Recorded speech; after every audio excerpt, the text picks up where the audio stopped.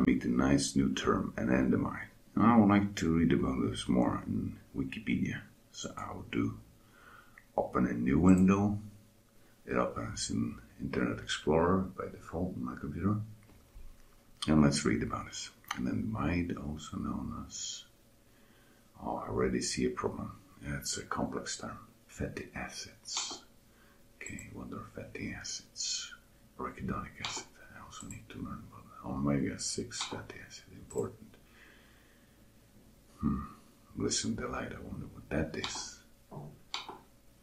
Amide. Oh, fatty acid amide. Oh boy.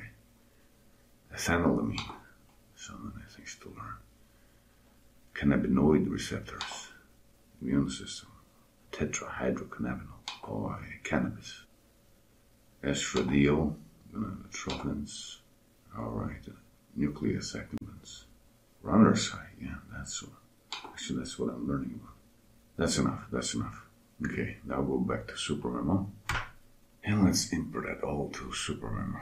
I will do edit,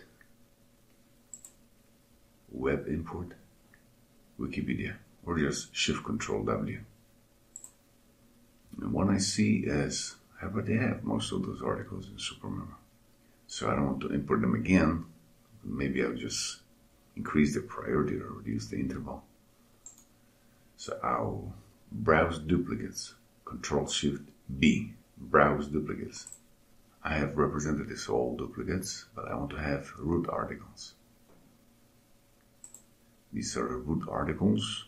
Most have been already processed, at least to a degree. So let's do child, descendants. Lots of knowledge.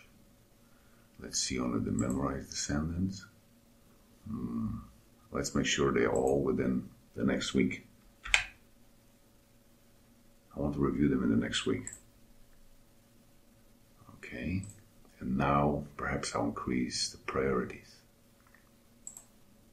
The lowest is 1, the highest is 66. How about change that from maybe position 11, the lowest priority 6, and let's spread those priorities. Okay, maybe I'll do some review today. Let's randomize them and insert it all, say every 14th element to review today. Okay, I'll go back to imports, Control-Shift-W. Now I don't need those duplicates. I have 1, 2, 3, 4 articles to import. I'll import 2 hormones.